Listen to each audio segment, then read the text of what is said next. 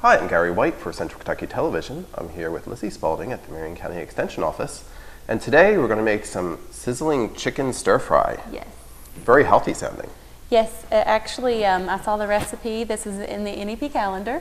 It's the March recipe, so we're in the calendar and we're on time. And if you don't have that calendar, you can get them from the extension offices, right? Yes, you can get the NEP calendar. Has wonderful recipes in it. We also have Chop Chop magazines available for the kids. I don't know if you've seen those around, Gary, but there's some good recipes in those too. Chop Chop. Kid friendly, yes, Chop Chop. So you and can, healthy.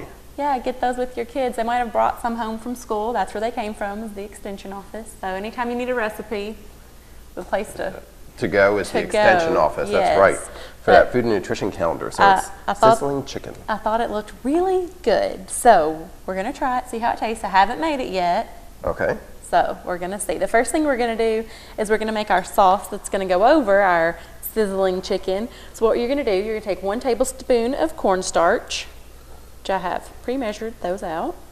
So get your 1 tablespoon in there. Okay. Then with that, we're going to mix 2 tablespoons of reduced sodium soy sauce. Soy sauce. But you can find reduced sodium soy sauce for anybody who's ever eaten soy sauce, I thought. Yeah. To get reduced sodium, that's got a lot of sodium in it. Yeah. It does exist. I like soy sauce. 2 tablespoons of white vinegar. Get that in there. Okay. 2 tablespoons of sugar. Okay. We have 2 teaspoons of ketchup. So we got a lot of flavors going on in here. Yeah, there's a lot of mixing in here. I'm going to put in a 1/2 teaspoon of garlic powder. But there's some good flavors. Yes, and then 1/4 cup of water we're going to mix in there with that as well. Okay. Now this is a sauce for the sizzling chicken. How many people are you going to be serving with this? This makes 4 1-cup servings. 4. So enough for a family meal. Mm-hmm. Family of 4. Family of 4. Each get a cup. And you can smell all the flavors in that. Mm-hmm.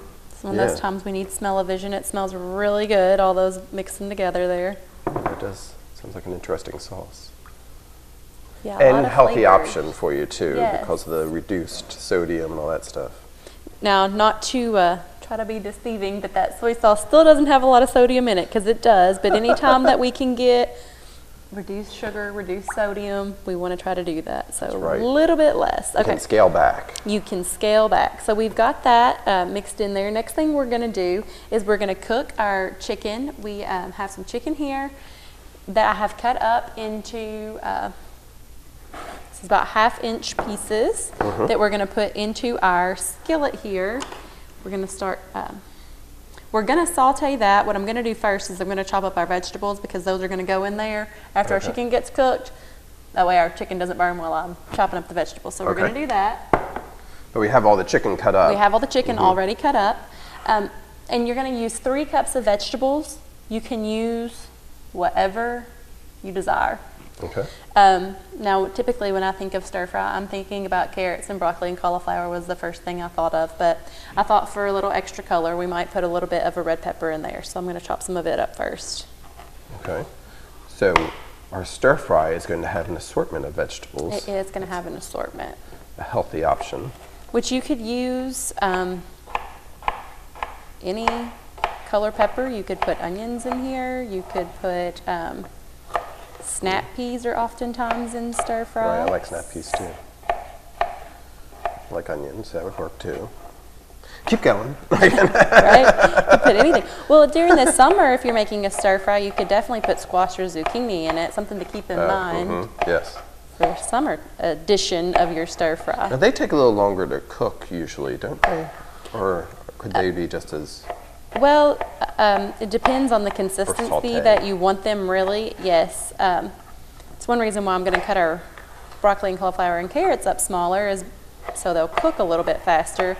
It's kind of the same way with that squash and zucchini. If you cut it thinly, it doesn't take quite as long to cut those up. So you just have to really be mindful of the size of your vegetables. And we're looking for 3 cups. 3 cups.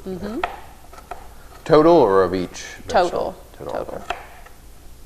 So this will add a nice red color with the green and the white and the orange. That's what I thought. That's why I got a red pepper. When you're making stuff, you want to be visually appealing as well. You don't want to have all the same color because sometimes you do eat with your eyes, right? Yes, we want it to look good. We want people to eat our stir fry. And this is one of those things, like I say often, you can use whatever you have on hand in the house. So if you have been using vegetables for something this week, you know you're going to need a certain vegetable for something you want to fix later on in the week. Go ahead, buy more of that. You can usually get it cheaper if you do it that way, and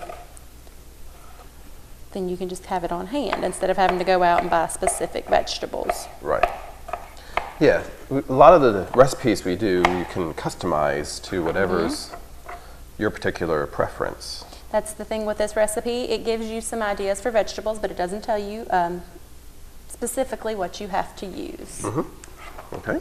So we've got a cup there of our pepper, and I'm just going to chop our broccoli up a little bit finer. Broccoli's a superfood, so it's always good for you, right? Right. I think broccoli is delicious, so that is definitely one that I would want to put in the stir fry. Kids tend to think, ooh, broccoli, but if they'll try it, especially with the blend of the flavors in the sauce, if they get to try it with something like that, it's a little bit different, not just, you know, your old traditional broccoli. Maybe you'll find a way that they like it prepared.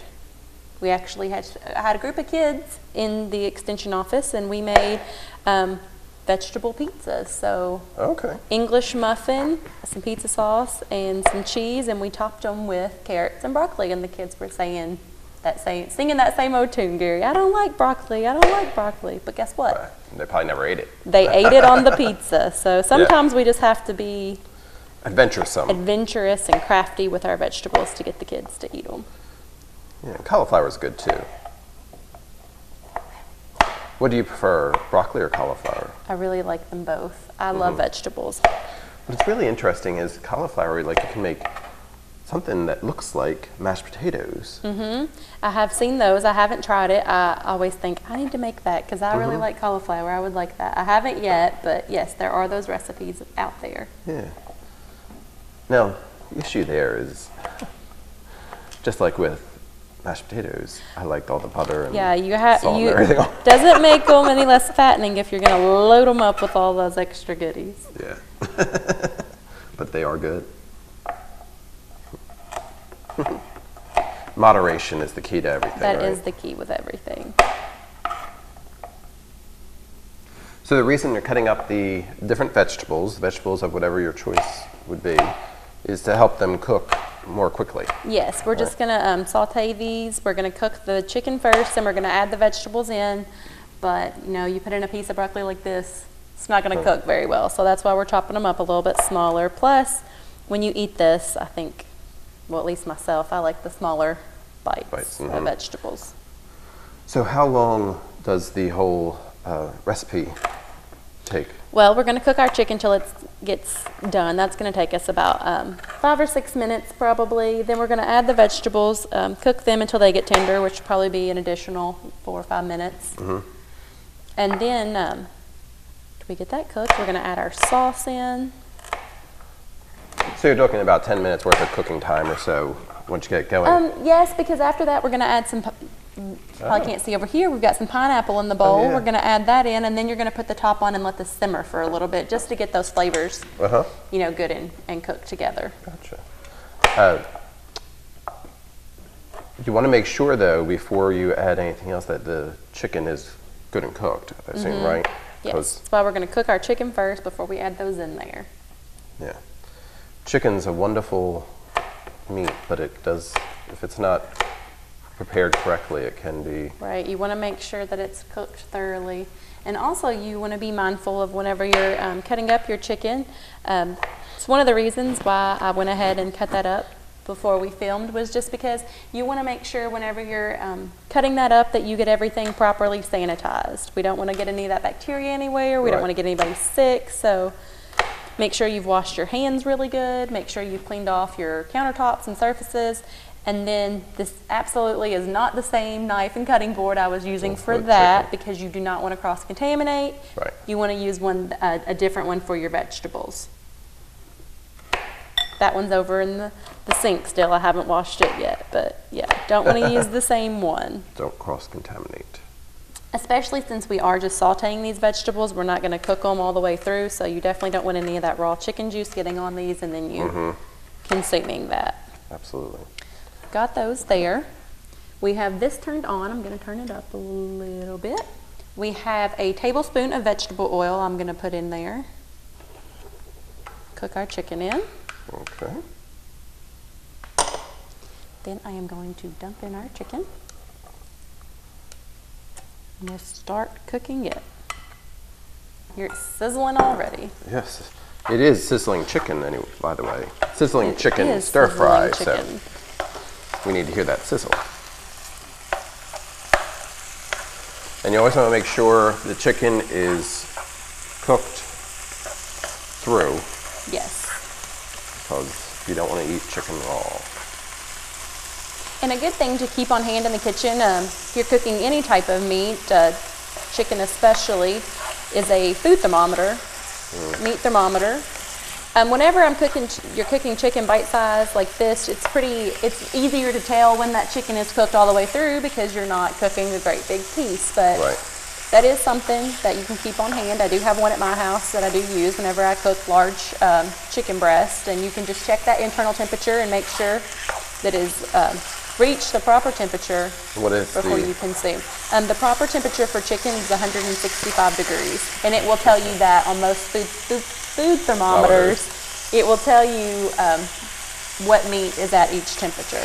Okay. So 165 degrees, and that's the inside of the chicken. Right. So make sure you want to make sure that you've got that food thermometer down in there.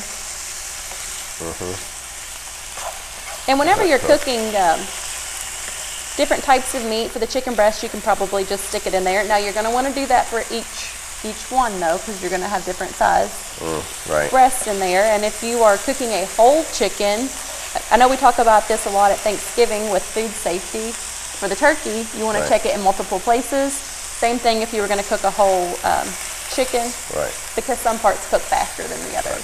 And you also want to check each of the different pieces of chicken if you're cooking them individually, each breast, whatever, because different ovens or stoves or whatever they are cook differently, right? Different areas on the stove top, right?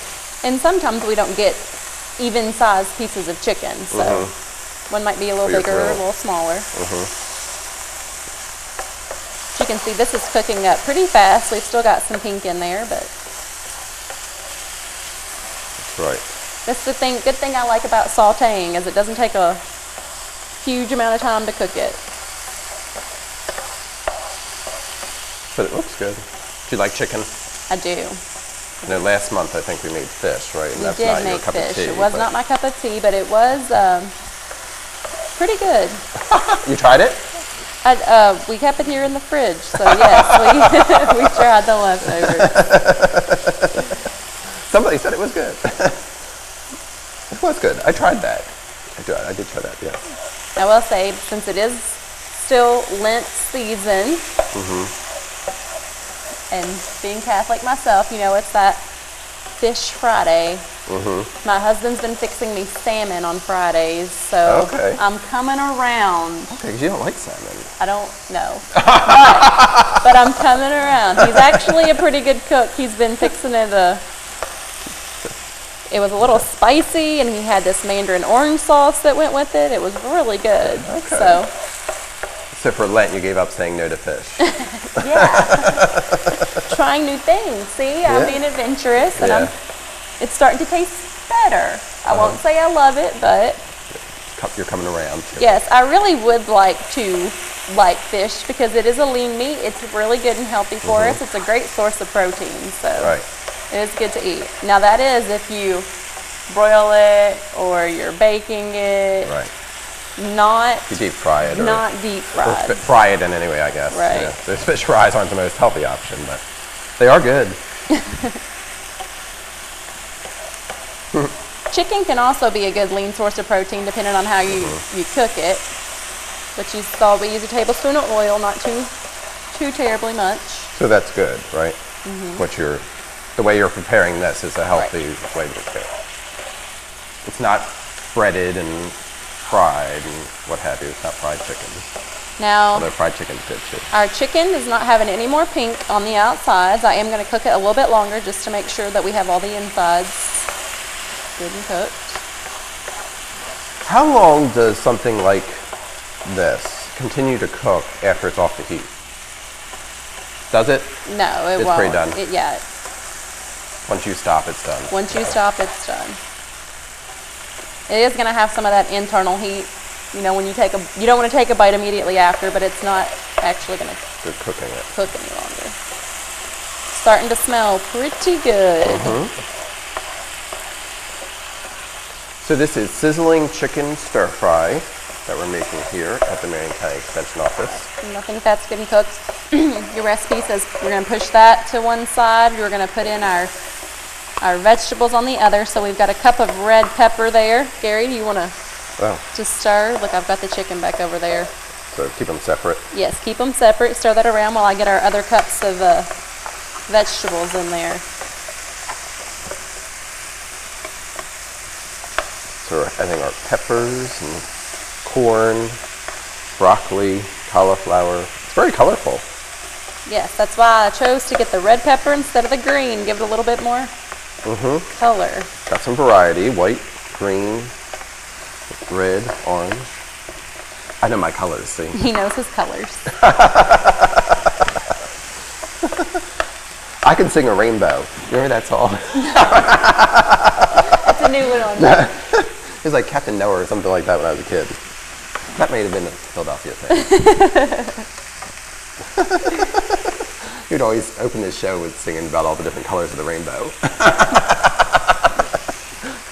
Here, you can mix. Okay, now he's handing it back over. I thought he might. Make sure we keep stirring our chicken too so it doesn't burn.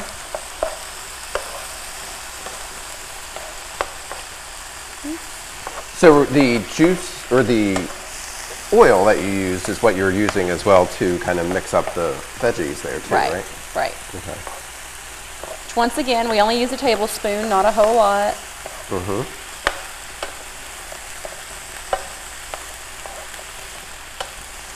If you want a copy of the recipe, you can contact Lizzie here at the Marion County Extension Office, or you can go to the Washington County or the Nelson County Extension offices as well.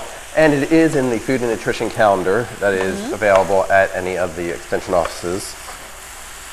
Or you might be able to go online to the extension website potentially and look it up. You can put that into your search engine and check that out if you would rather just try that option. Let us know. But it is sizzling chicken stir fry. And we're making the stir fry with the chicken and all this stuff and the sauce. But you could put this over some stuff and make it even a complete meal that way. You could Maybe pick some brown rice and put this on top of that, or you could eat it plain by itself. It's a little less calories and add in the grain to it. You could put it in a wrap and eat it that way. You can get a whole wheat tortilla wrap. So it can be versatile, whatever. Yeah. And sometimes our kids are particular in odd ways. Some kids might eat it in a wrap but not want it over rice, and some kids might want it plain. So that's a good way. A dish that you can serve a variety of ways is good if you have some picky eaters at home, maybe. Whatever way they'll eat it is the best way to prepare it. Exactly. You just want to make sure that they're getting their vegetables. You can see those are starting to brown some. Yeah, it looks good. Looks really good. It's a nice healthy dish because it's a lean meat that you're putting with the vegetables. Not too much oil. We have the reduced items in our sauce that we're going to be adding. You're even getting a fruit in there. You're getting vegetables, fruit, protein. You're getting everything. This is like a full plate meal, right? I think the only thing we're missing is some dairy, but if you got you a nice glass of some reduced fat or skim milk. Or put some cheese on it. Gary's getting into more fattening with the cheese.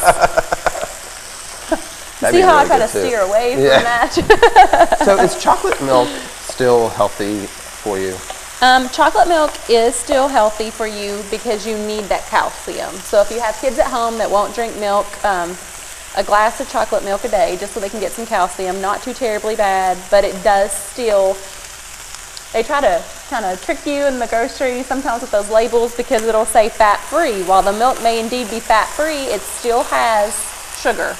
Even more sugar than traditional, plain milk, Right. because it does have that chocolate added in there. So that's not something, while you do get calcium, still not something that you want the kids to drink or you to drink yourself all the time. It's not a non-fattening Right. thing. You still are going to get some calcium, but it does have, even if it's fat-free, still has the sugar added in there. Well, this looks All right, good. those look like they are getting soft, and they're still going to get to cook a little bit. Now what we're going to do, we've got each of those pushed to the side. We are going to add in our sauce here. We're going to put it in the center of the skillet. Oh, And we're it's going like the Red Sea. It is. We're going to stir that around, and since it's got that cornstarch in there, it'll thicken up a little bit. Okay.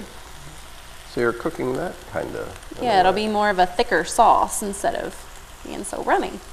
Interesting. See, you always learn such good, interesting things when you go to the extension office. Yeah, we're just going to keep stirring that until it starts to thicken. You can kind of see where it's bubbling a little Yeah. bit, that it's I can see that. thickening up some. Yeah. Huh. Did you know that about cornstarch, Gary? Did you learn something new today? I did. It's what they use in gravy mixtures. Okay. See, it's starting to thicken? I see that. And that's what's making it do it, huh? Interesting. Stir fry is usually a thicker. Yeah. It's not like a gravy. It is a sauce, I Right. guess. Which right. So now that that's thick, we are going to pour on, we've got 8 ounces here of pineapple chunks in their juice. So you do want to add the juice in there Put that around here. with that, and then you're going to stir the whole mixture together. Once we add that pineapple in, you're going to get that good and stirred up. Oh man, it smells really good. Yeah, that's really a nice dish. And as we said, it has vegetables, it has protein, it has fruit in there. You could pair it with a grain, get you a nice glass of milk to drink with it, and you have a full- complete My Plate meal. Fantastic. Sounds good. So we've got that all mixed together. Once you get that mixed together, you can want to turn your skillet down a little bit. We're going to turn that so it's just going to simmer. We're going to put the lid on it. You're going to let that cook. All that's going to do is really get those flavors good and blend it together. And it's going to cook your vegetables a little bit more, make them a little bit tender.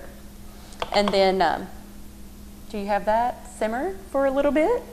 You're probably going to leave that on there for about 5 more minutes simmering with the lid on, and then you can put it on your rice, you can put it in your wrap, you can eat it plain, however you choose to do so, but you're done. And that was one skillet. I always like when I can fix a meal in a skillet. And that's the sizzling chicken stir fry. Yes. Contact Lizzie to get that recipe. Hold it up so they can looks see good. the... Some good stuff there. Healthy, good stuff. Thank you. You're very welcome.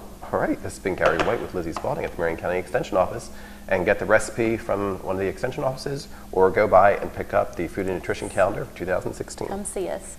We'll get you set with recipes. Sounds good. Thank you very much.